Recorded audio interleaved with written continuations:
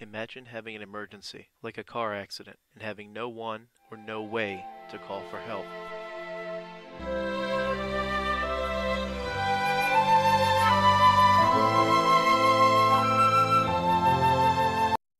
Unfortunate scenarios like these were common all over the United States before 1970.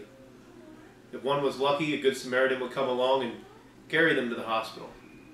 Best case scenario, someone would call the local funeral home, who hopefully would arrive in time and use their stretcher to take someone to the hospital. In any case, the chance of survival before 1970 was minimal. Change started in 1960. Dr. Eugene Nagel was a physician and assistant professor of anesthesiology at the University of Miami. He took a profound interest in the innovative closed-chest cardiac massage procedure introduced 1 year earlier. His interest has resulted in a significant change in domestic health care that has saved a countless number of lives. Dr. Nagel felt that the absence of pre-hospital health care was an epidemic. The cure? Using existing emergency response infrastructure and adding it to medical training. Miami's fire chief liked the idea, so Dr. Nagel trained crews on how to perform closed-chest cardiac massage. In 1963, he met at the scene to pronounce a victim deceased, and the officer at the scene said that no matter what they do, they cannot revive victims. This got Dr. Nagel thinking further, so he, a fellow doctor and an electronics technician, worked in his garage to create the first portable EKG machine. By 1967, crews were transmitting EKGs to the hospital.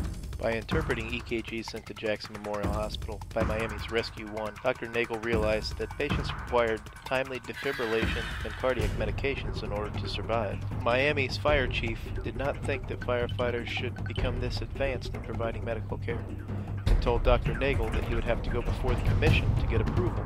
Dr. Nagel was determined to win this battle, so he went before the commission and had one of the firefighters that he trained start an IV line on himself. After seeing him literally bleed for pre-hospital health care, the commission unanimously accepted his proposal. In 1968, the first training course was offered at the University of Miami, and 1 year later, Florida law officially recognized pre-hospital health care.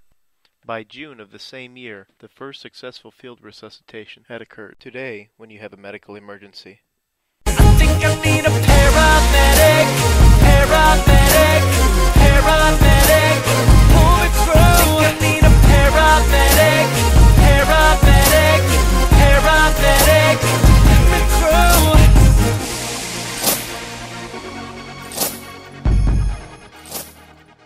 emergency medical services professionals are on the way within minutes. In large part thanks to the vision of Dr. Nagel